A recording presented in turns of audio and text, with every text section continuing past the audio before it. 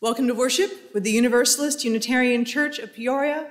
My name is Reverend Jennifer Innes, and it is my great joy to serve as the minister with this congregation as we all who gather, all who are part, all who are of all ages, join in living out the mission of this congregation to embrace freedom, to love inclusively, to grow in mind, body, and spirit, and to do our part for helping to heal the world.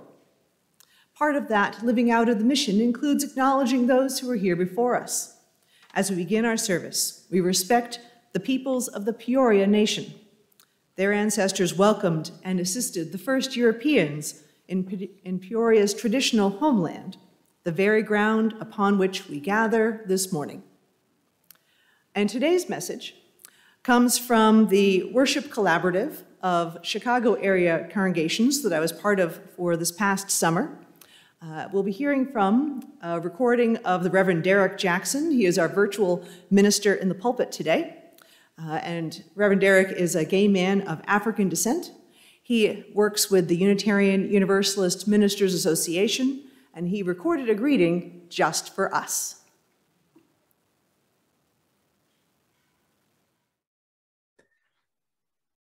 Good morning. I am the Reverend Derek Jackson, and I'm happy to lead the Universalist Unitarian Church of Peoria in worship today. I currently serve as the Director of Ministries for Lifelong Learning at the Unitarian Universalist Ministers Association and as affiliated community minister at the Second Unitarian Church of Chicago. It is good that we can be virtually here together.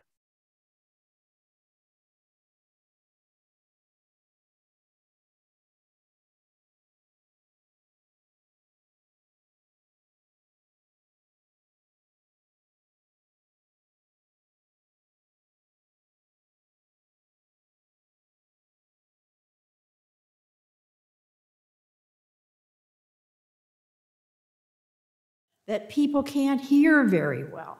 And I would really recommend, not that I've ever used them myself, but an assisted listening device. These worked with our previous sound system, and I've been told they work even better with our new enhanced sound system. And if you wear a hearing aid already, it's probably better to take it out and use one of these. If you need one, please raise your hand and an usher will bring one to you. Hope that helps. I would just like to re-emphasize that the trunk or treat for families for Halloween is going to be next Saturday afternoon. And a few more trunks are needed. You can contact Amy Pop if you would like to do that, and setup time is at 2:30 next Saturday, the 23rd. Also next Saturday, the 23rd, is an informal gathering for our dear friend and member, Beverly Miller, who died about 10 days or 2 weeks ago, and they hadn't been able to be with us for a while, so some of the newer families may not know them. And we're going to gather informally here in the sanctuary and tell Bev stories and remember Beverly. I volunteered to look for pictures for that might have Beverly or Larry in them, and as I was going through the event photos on the church website, oh, my heart just soared with joy because of all the fun events we've had. Remember the barn dances and the auctions and the chili cook-offs? And I'm thinking, golly, we had fun, and we're going to do it again. Let's get this thing behind us and have some of those wonderful events again. All of the activities and the worship service and everything else at this church, include paying the light bill, is paid for by our pledges and our offerings and a few fundraisers. So if you would like to leave an offering while you're here, there's a plate in the back at the end of the service. Or if you're at home, you can see a slide on how to donate digitally. Thank you.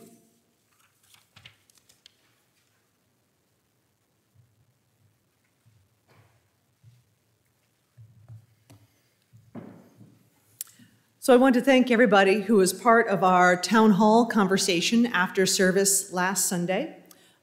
We had a great turnout for listening and talking about how the congregation has been handling living and being and continuing to be the church in the pandemic. Obviously, there's always a range of opinions, and I'm really glad that we had an opportunity to share some of that and to listen to each other. Now, one of the notes from the town hall was how to add kind of maybe energy in the in-person experience of worship, because, you know, we just aren't singing all together yet. And wow, I don't know about you, but I'm missing that just with so much of my heart. So, we're still not quite singing. We're hoping to get there as soon as we possibly can. The Toward Live Church team is taking all those elements into consideration. But there is an opportunity to add a little bit of movement, physical movement, in as we gather in worship. So I'm going to invite you, and just in case you were wondering, worship in this moment, in this time, is always something of a living experiment. It must always be a living expression of the congregation. And because we are human, we always have a chance to try something out and see where it takes us. In this moment, we're doing a little bit of that today. Today's hymns, I appreciate the note that was raised during the town hall, because it was already on my what to do next list in worship. So thank you. So today's hymns all have ways to kind of respond with our bodies. And I'm saying something at the beginning of each hymn in the course of the service. And I also want to invite folks to stand and move at any point during worship, especially during the hymns. We need to move in the ways that our bodies are called to. And I also recognize that each of us moves in our own way. Please go at your own speed or comfort. For some of us, that may mean simply attending to our breathing or our heartbeat. That may be the movement that we can do. And we are all doing something together. Now, this first hymn has a fairly strong drum beat, and so you are welcome to stand or sit or one or the other. I will invite you that legs and chest and arms and pews and hymnals all are good opportunities for a little bit of a beat. And perhaps try one and then switch for each verse as we go through the hymn. So now, let us turn to our opening hymn, Sense of Life, by Reverend Christopher Watkins Lamb.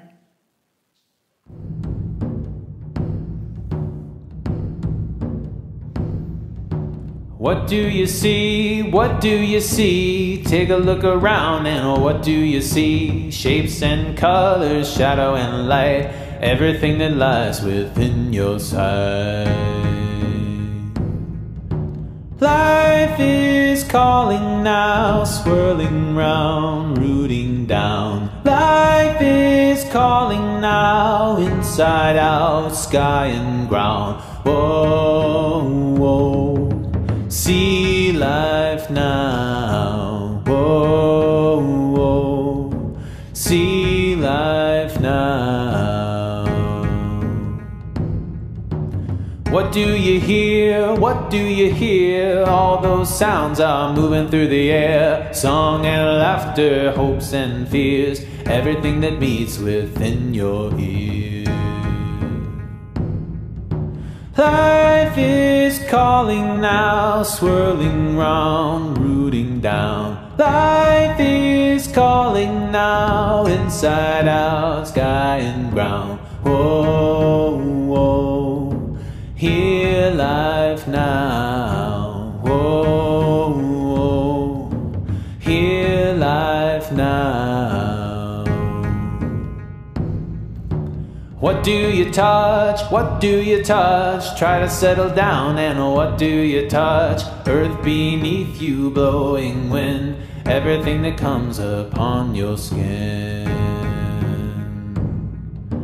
Life is calling now, swirling round, rooting down. Life is calling now, inside out, sky and ground. Whoa, whoa, feel life now. Whoa, whoa, feel life now.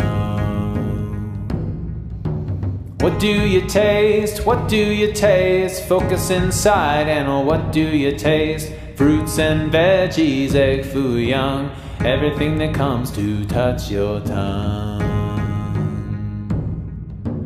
Life is calling now, swirling round, rooting down. Life is calling now, inside out, sky and ground. Whoa, whoa, taste life now. Whoa, whoa, taste life now.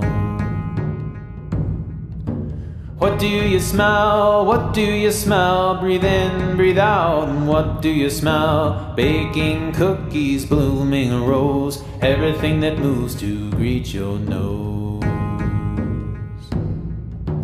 Life is calling now, swirling round, rooting down. Life is calling now, inside out, sky and ground. Whoa, whoa, breathe life now. Whoa, whoa, sense life now.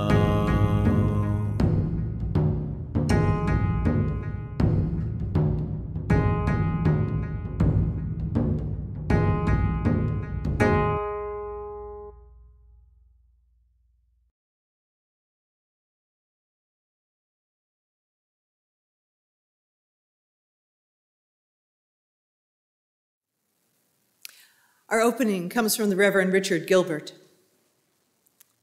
We meet on holy ground, brought into being as life encounters life, as personal histories merge into the communal story, as we take on the pride and pain of our companions, as we separate, as separate selves come into community. How desperate is our need for one another, our silent beckoning to our neighbors, our invitations to share life and death together, our welcome into the lives of those we meet, and their welcome into our own. May our souls capture this treasured time. May our spirits celebrate our meeting, and in this time and in this space, for we meet on holy ground. I'd like to welcome the Ordaz and Harold family up to help light our chalice as we listen to the chalice lighting from Reverend Derek Jackson.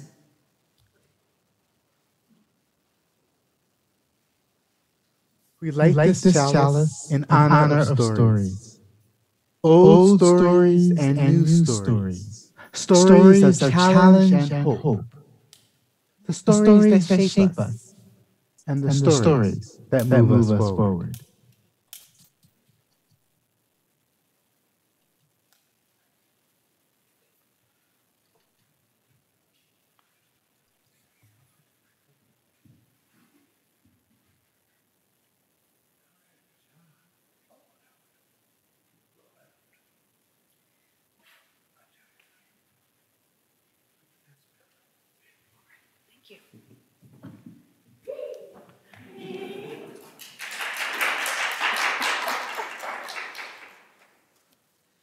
And now we have our story from Amy Pop.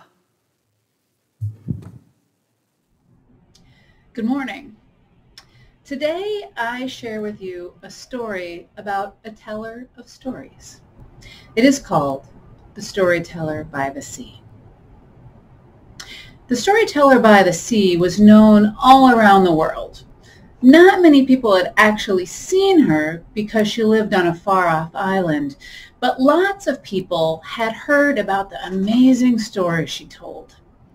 Stories of danger and courage, stories of deep, soulful journeys, stories of mystery and suspense. Stories so funny, people had to be given oxygen because they would laugh so hard they couldn't breathe. The storyteller, people said, could stop wars, make people fall in love, inspire great works of art, just by telling stories. One time, a group of admirers came to visit her. They wanted to hear some of her amazing stories, so they traveled from all over the world to the island where the storyteller lived, to the spot on the beach where she told her stories each night, and they waited. When the sun finally began to set, the storyteller appeared with a thin man carrying a platter of fresh fruit slices. The storyteller sat on her mat, facing the sun and the water. She opened her mouth as if to speak, and then reached for a piece of pineapple. She chewed it thoughtfully and looked at the ocean.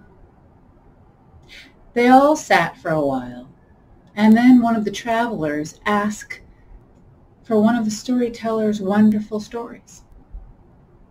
The storyteller sat for a moment, and then she leaned over and whispered in her assistant's ear. He nodded and said, "The storyteller has so many stories that she doesn't know where to begin. Perhaps you have a suggestion or a request."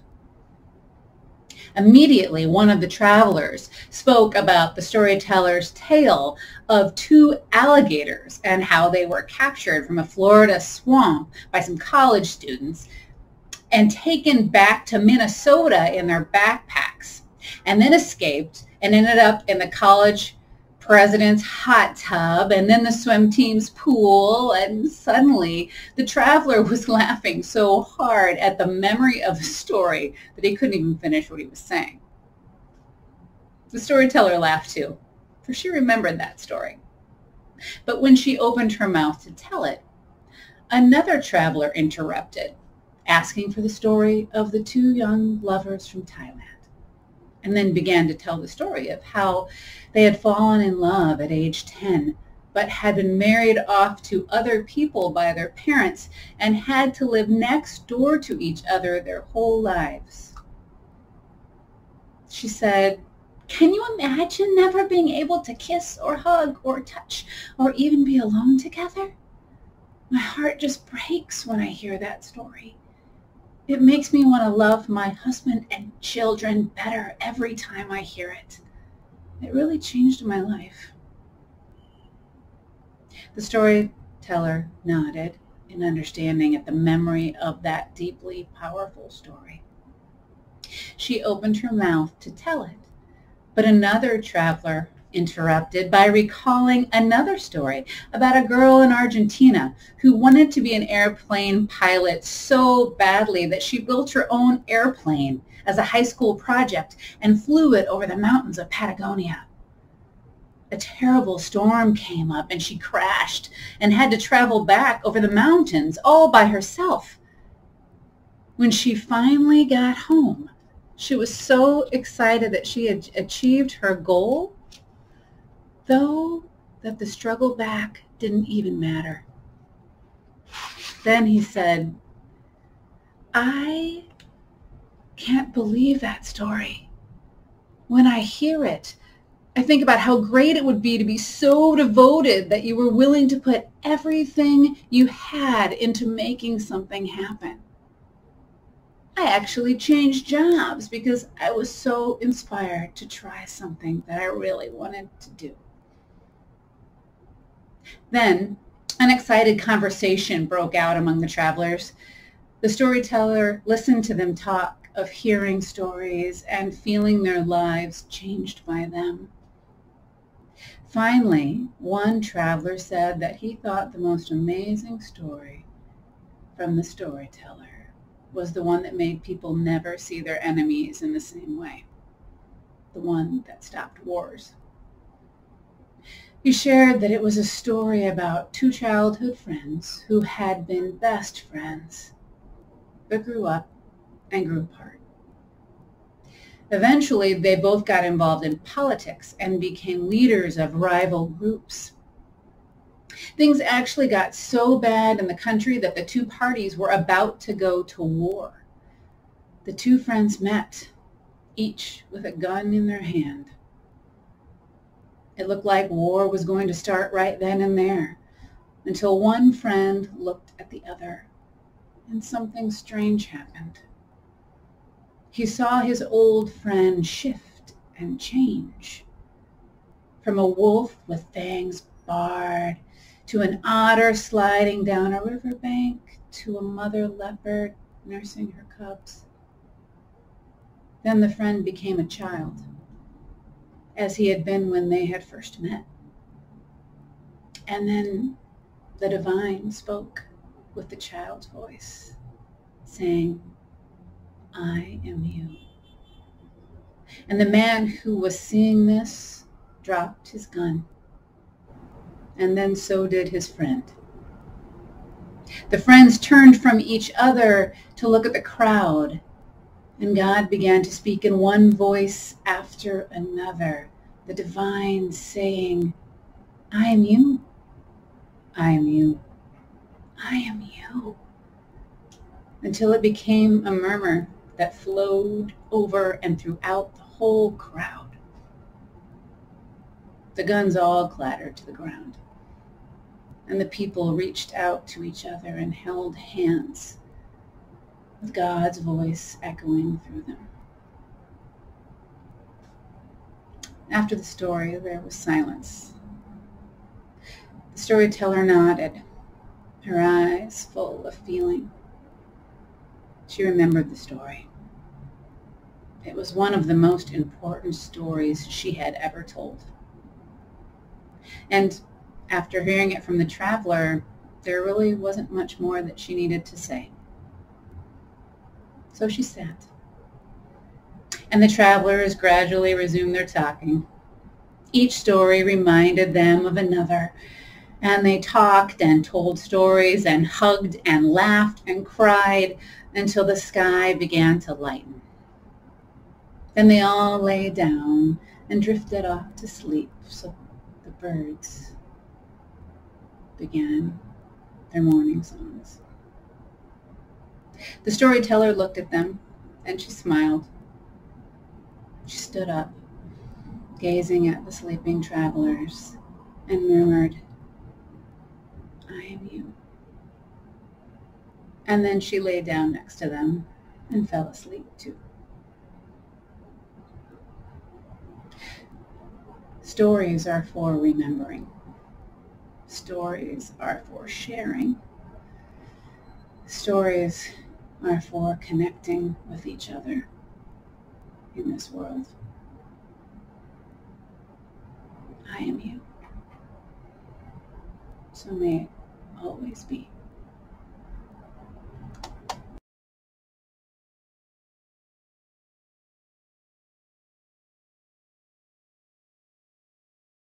In their recessional, they will go off to the religious education program. I understand that today's program is about fire.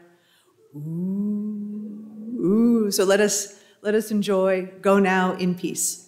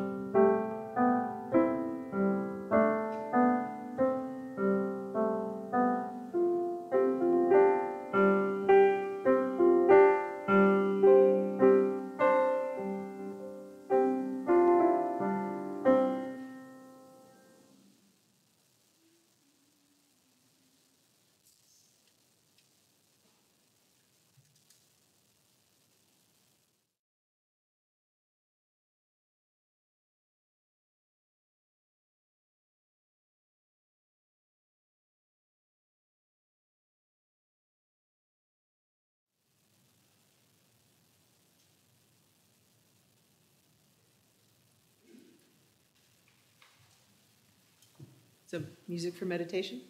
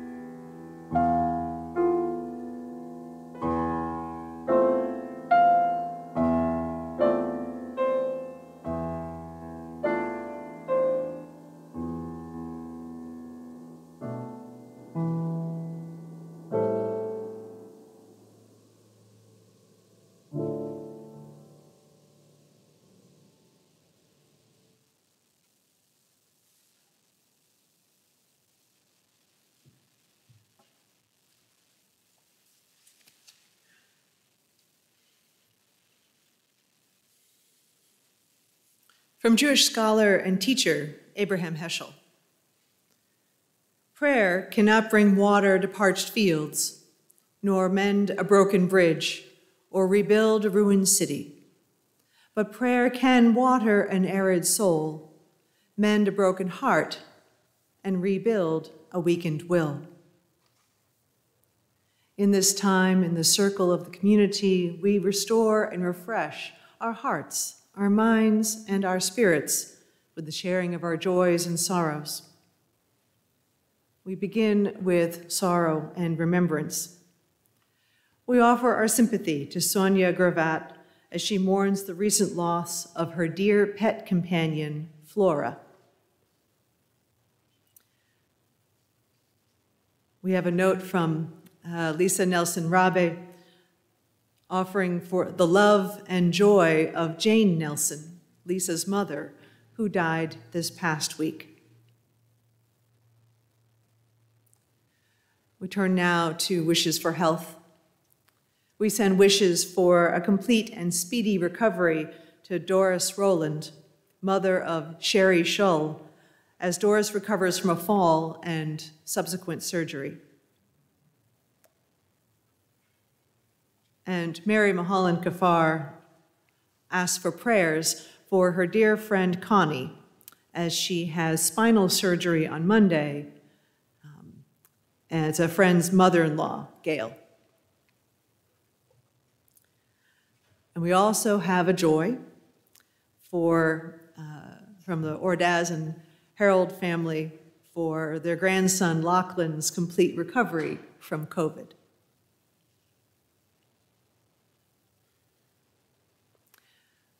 We also have a note from our larger world. This past Friday included a second deadly bombing that targeted religious minorities in Afghanistan. Dozens of people were killed when bombs went off during prayers on Friday. And this particular mosque included people from multiple religious minorities. And that bombing follows the bombing from the previous Friday at a Shiite mosque, where again, dozens of people killed and many injured. We offer our sorrow for these losses, for this violence, and this violation of sacred time and space. We offer our prayers for recovery, and we offer our solidarity to those who bear the impact of these terrorist actions and oppress religious minorities.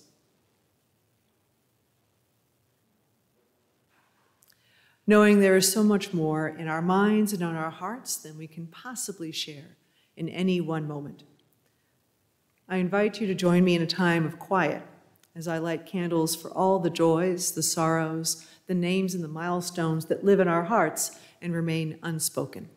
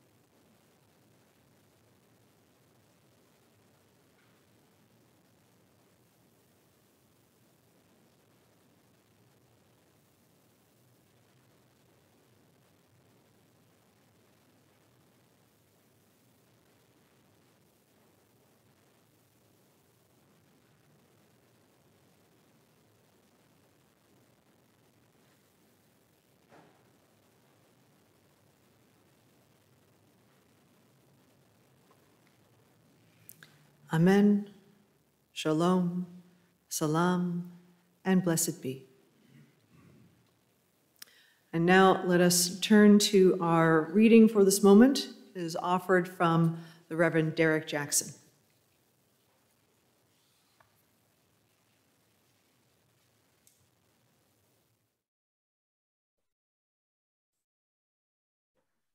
The Stories We Tell by Chris Bateman. Our lives are shaped and guided by the stories we tell about ourselves. There are the stories that you tell about yourself, your self-image, which dictate what you can bring yourself to do or attempt.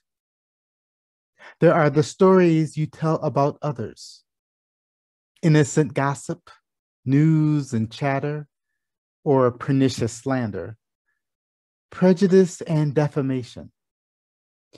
There are stories we tell of the interpretation of observations, which go by the misleading terms facts and knowledge. In stories we tell of what cannot be observed or tested, ineffable beliefs, which philosophers term metaphysics. The metaphysical stories that we tell lie at the heart of who we are, both as individuals and as cultures.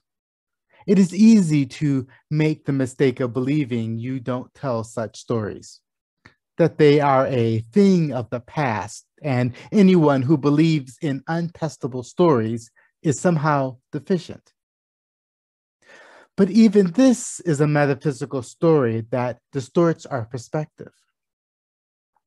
If we are to mock those who have faith in an immortal afterlife, or who believe in the power of a transcendent force to save us, must we not also mock those who have faith in science to grant them immortality?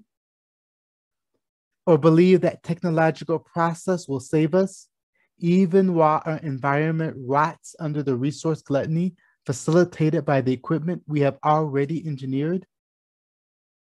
The thing with a glass house is that they are hard to see, especially when you are focused upon hefting your stones. There is a malicious tendency that all humans possess, to some degree, which fools us into believing that the way to solve problems is to convince other people that their stories are wrong and our stories are right. But changing the stories we tell about ourselves transpires to be exceedingly difficult, except when a crisis awakens that potential within us. Effort exhausted on attempts at conversion, no matter the stories being told, are counterproductive. They hurt the reputation of whichever culture the stories being forced upon others belong to, regardless of whether that culture is a traditional religion or progressive liberalism. Once we accept freedom of belief, the right of each and every one of us to be the sole determinant of the stories we tell, the problems facing the world become very different. The crises become far more tractable than if we insist on believing the demon that whispers, "Everyone will be better when everyone tells the stories as you." Then the challenge becomes finding those stories that are compatible with the tales people already tell about themselves, those which allow us to agree upon the problems that need addressing and thus apply solutions. The stories we tell are fundamental to who we are, but they are also elemental to what we can achieve. One story, told in an appropriate fashion and couched in language viable to its audience, can change the world. Indeed, there are many such stories which have already changed the world. Zarathustra, or Plato's stories of good and evil as absolutes. Buddha or Jesus are stories of universal love. Darwin's stories of descent with modification. Nietzsche's and Kierkegaard's stories of reality as interpretation. Einstein's stories of longevity or relativity. The question we face in trying to get to grips with our existence appears to us all too often as, which stories are true? Yet truth in this sense means little more than assessing compatibility with the stories you have already accepted. Instead, I suggest the question, which stories shall we tell?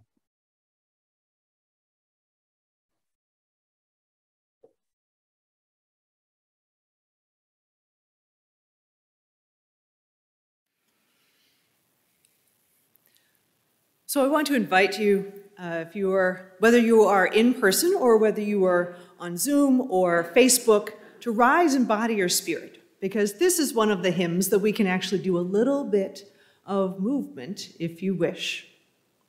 This is Meditation on Breathing from Sarah Dan Jones, and I will be at the pulpit offering a little bit of that inviting movement. This is not American Sign Language. This is not any formal idea. This is simply interpretive response to the music. For example, with Meditation on Breathing, it is, when I breathe in peace. When I breathe out love. So I invite you to rise and body your spirit, whether you are in person or on the screen. And you are welcome to follow along with movement as I'm offering. Come up with your own, but meditation on breathing is a really good opportunity to simply respond. Let us begin.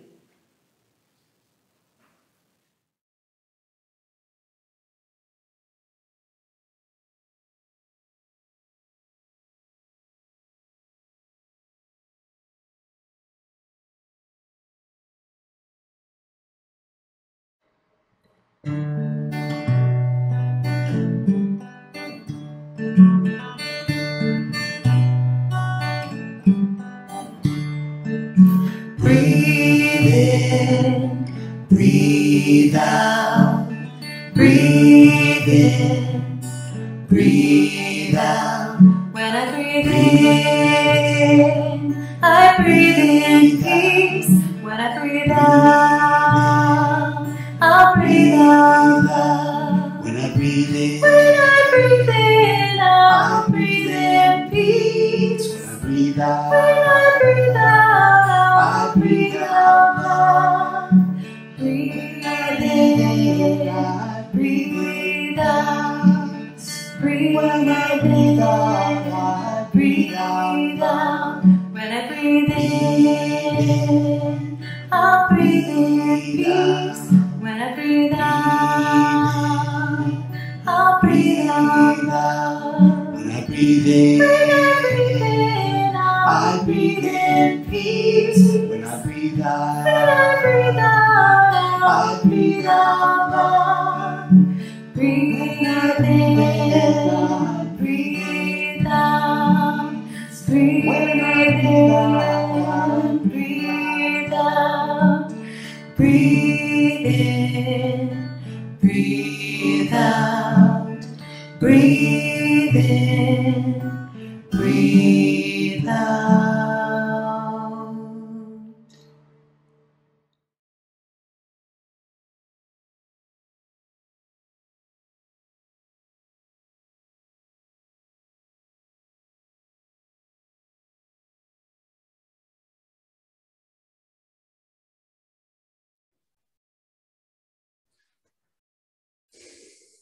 Once upon a time, a long, long time ago, in the beginning.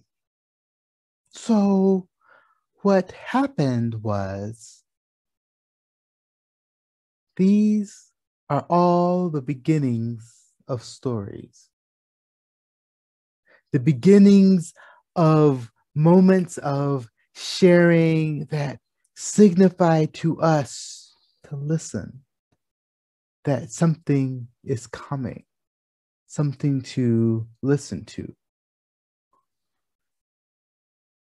Our ears get perked up and we pay attention to what comes next. Stories. In a very simplistic way, stories are just events linked in sequence across time according to a plot. Linked in sequence across time according to a plot. So in essence, story is just a collection of things that have happened that are just put together to make, in some particular order, in order to make sense of what happened. to shape a narrative.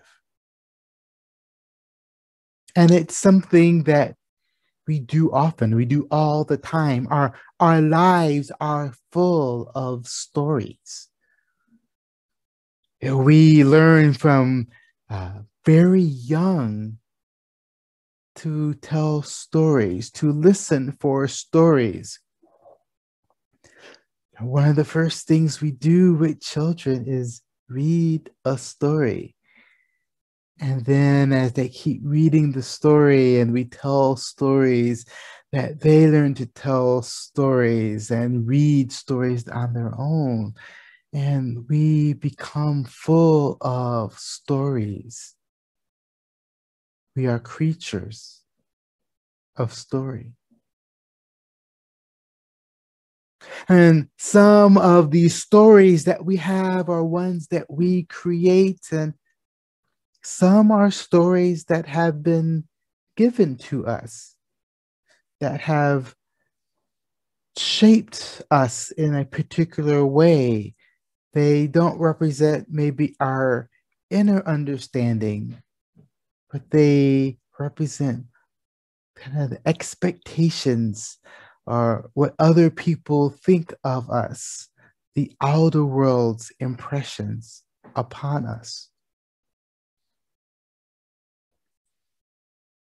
It's so easy to be shaped by story, to listen, because we are so attuned to story, to listen to the narratives that are woven around us that create us in a way, or at least to allow ourselves to be created. And if we are so dependent upon story, if really so much of our identity and our understanding of ourselves is grounded in story, then we can change ourselves by changing our story. We can redefine who we are by changing our story. In seminary, I took a class on narrative therapy, which is just that, recognizing that we are part of the stories that we tell, and that we are working on a particular issue. One of the ways that we can engage that issue is to re-evaluate the story that we tell about it. This isn't about creating fiction, though using some fiction tropes might help in creating the narrative. But it's about re-understanding how the events that have happened to us fit together. You know, as I said, that stories are events linked in sequence or across time according to a plot. If we took those events and put them in a different sequence or added a different narrative to those events, we would have a different story. And what power there can be in creating a new story, or maybe even reclaiming a story that we had forgotten or had been hidden from us. When I was in elementary school, I loved to sing. I would sing all the time, and I sang in the church choir, the children's choir at church, and I at school when there was opportunities to sing, I loved to sing. I took advantage of every opportunity to sing. And then at some point, and I don't remember exactly when, I think it must have been around middle school,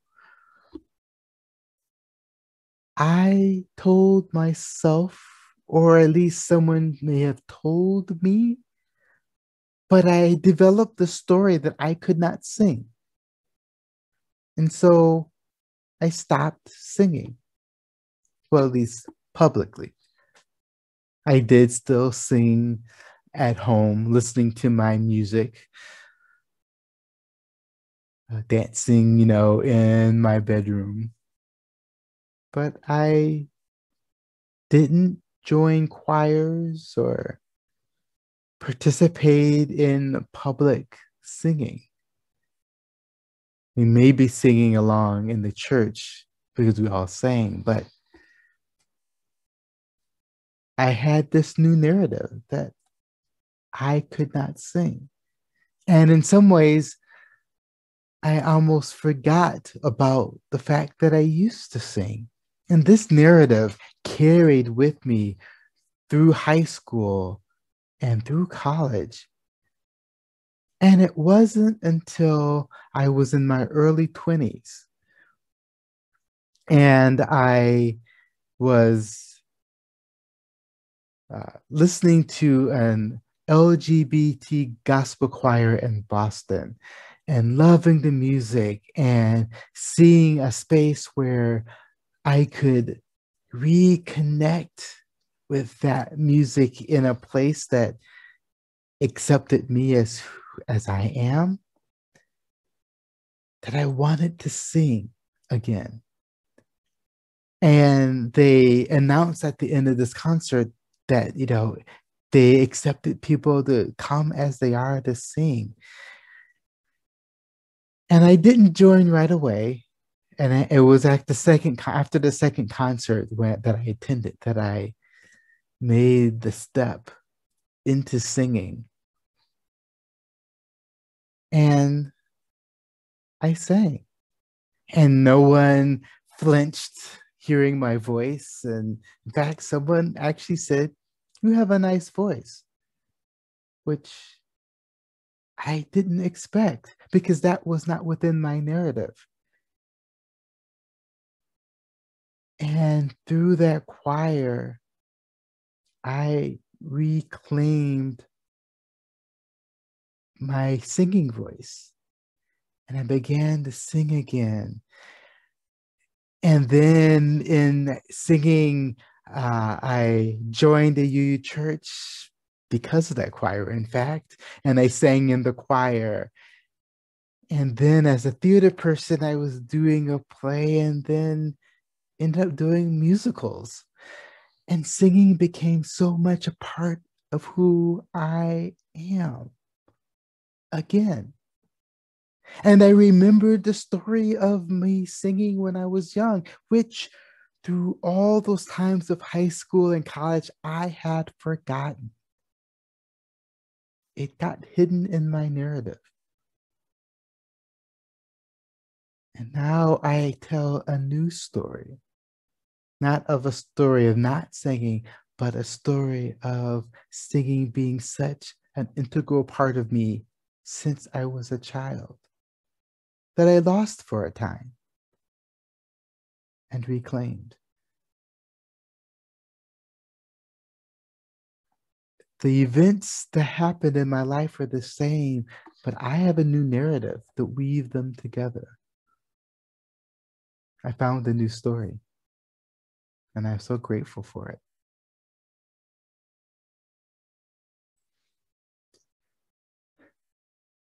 And not only do we as individuals have stories, communities have stories.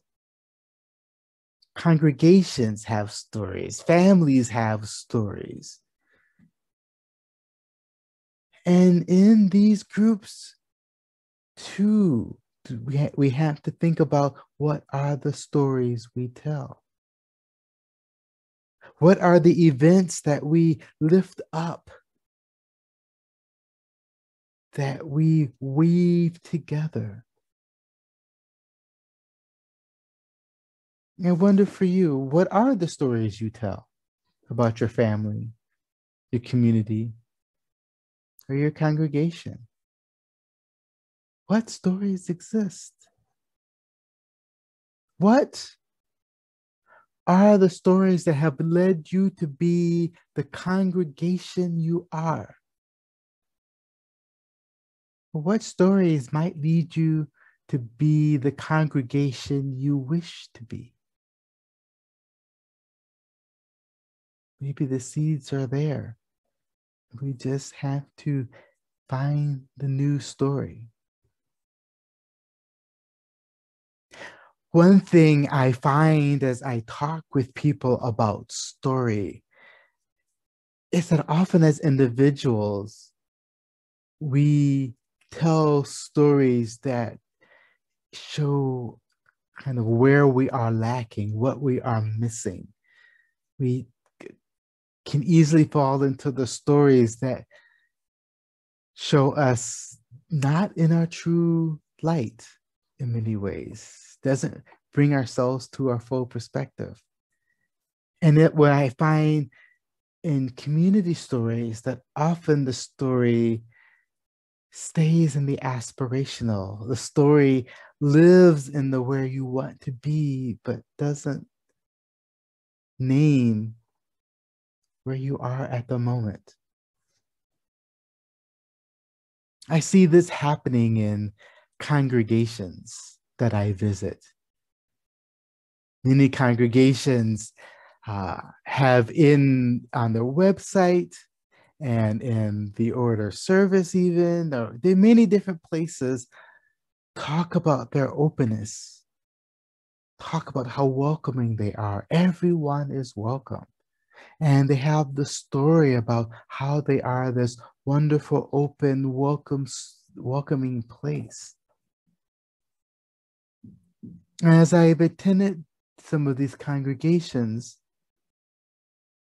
they're not as welcoming or open as they might think they are. There are areas that are inaccessible to people of differing abilities, that you can attend a church and have no one talk to you as a new person and feel isolated. That the community doesn't reach out or connect or spend the energy to welcome you. And so you're not sure if you want to come back.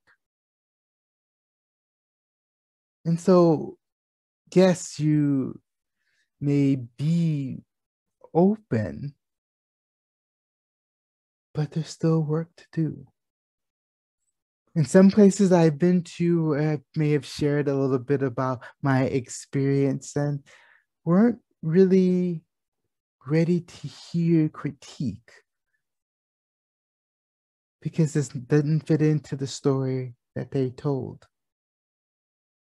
So they weren't ready to hear a new story. And so I wonder how we think about stories that we tell as a group and what stories we could tell that maybe hint toward the aspiration, but grounds us in who we are right now.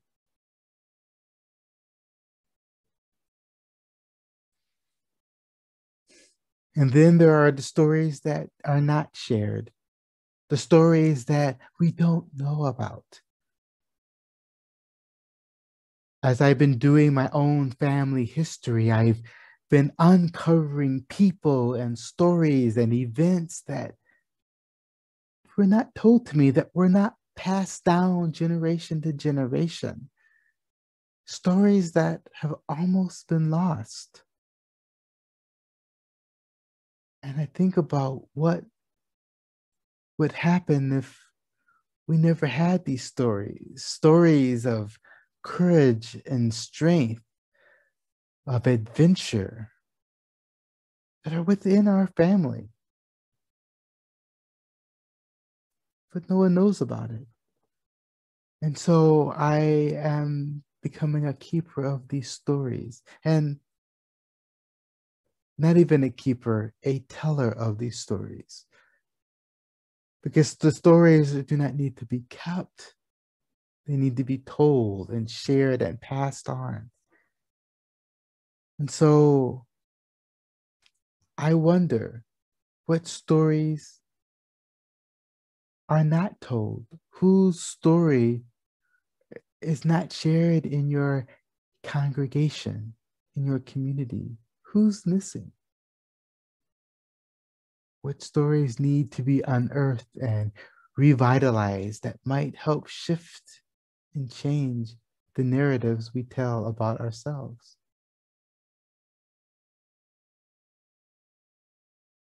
I invite you to think about your stories and think about your collective stories as a congregation. Do we really tell the stories we want to tell?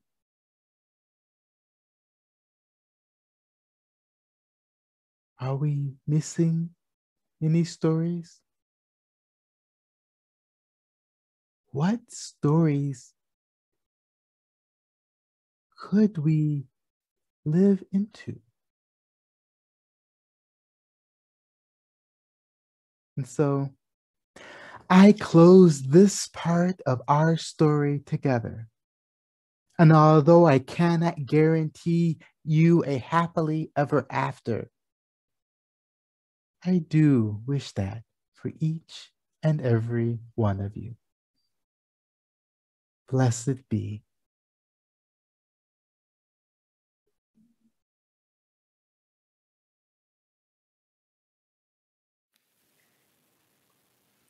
I invite you to rise in body or spirit for our closing hymn.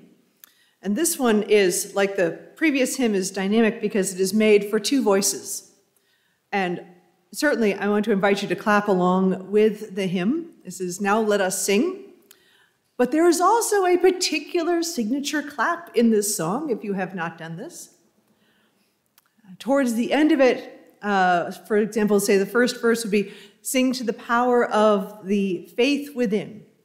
So it's sing to the power of the faith within. I think we can do this. I think we can. So let me invite you to rise in body or spirit, and if you're in person or out in the ether, we can take up in this hymn. Now let us sing, and watch me for the clap, if you don't clap anyplace else. But of course you may. Let us begin with Now Let Us Sing.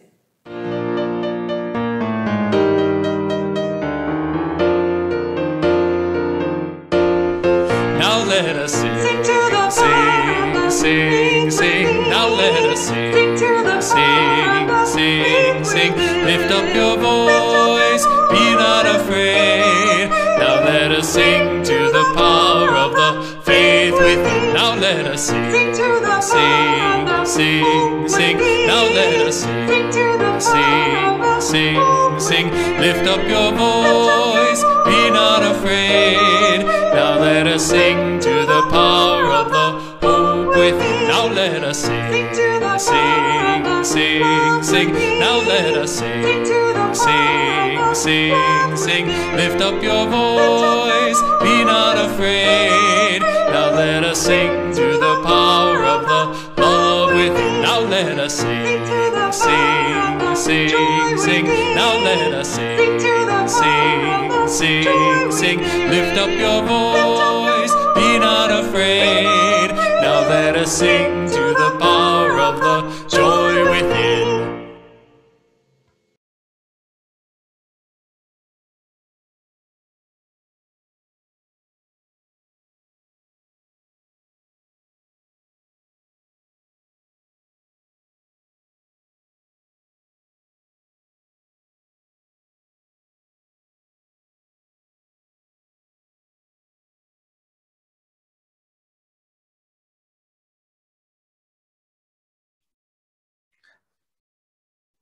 My friends, we are a people of story. May we tell the stories that give us purpose. May we revise the stories that limit us. And may we reclaim the stories of the lost voices. Blessed be.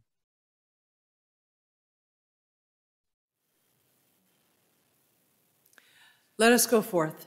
Our worship is ended. Let our service and our songs and our stories begin.